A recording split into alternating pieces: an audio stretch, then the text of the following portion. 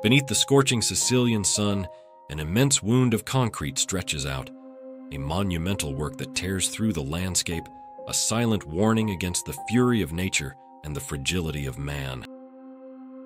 We are at the Cretto di Gibellina, a land art work created by Alberto Burri between 1984 and 1989.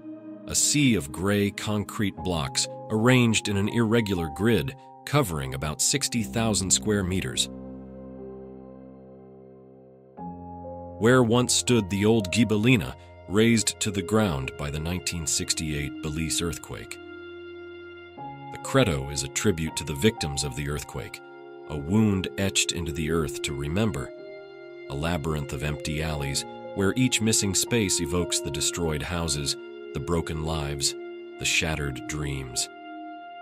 Walking among these concrete geometries is a touching experience, a journey through time and memory amidst the ruins of a past that still burns.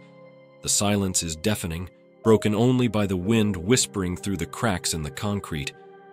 The Cretto is not just a work of art but a warning, an invitation to reflect on the precariousness of existence, on the force of nature, and on the resilience of the human spirit. A work that reminds us that life is a precious gift to be cherished with care. As the sun sets on the horizon, dyeing the sky with shades of orange and purple, the Cretto di Gibellina takes on an even more evocative atmosphere, a place of memory, reflection, and hope.